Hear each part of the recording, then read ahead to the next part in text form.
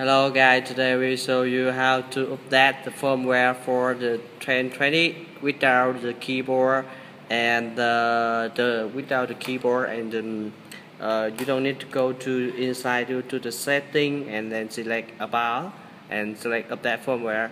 So the first thing you need to repair that for the stick. One stick like that, this is from metal or stainless or aluminum or any metal you can select. And next you put it in to rotate this, and you insert one pin to the pin number 10, and all the pin you insert to the number 13.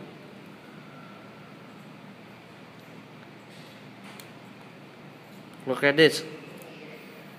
Like this, you insert like this.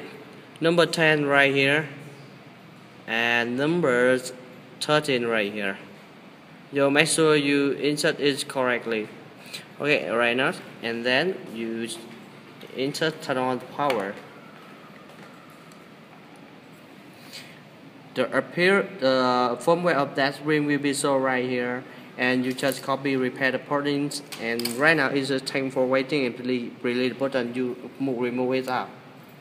And firmware of that, you insert the USB immediately. And just wait a moment, the firmware will be trying to flooding the firmware from the USB flash to the flash of the memory of the machine.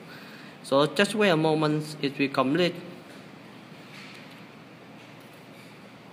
Okay, go.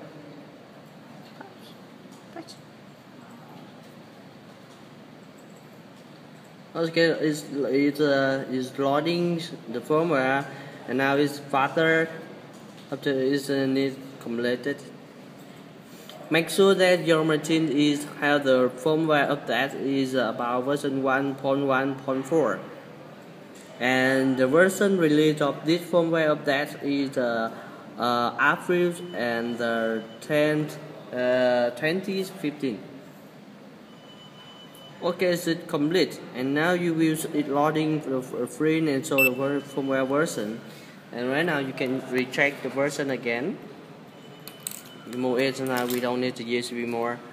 You insert the keyboard, and then you can track. You go to setting and go to about, and you will see the version number right here.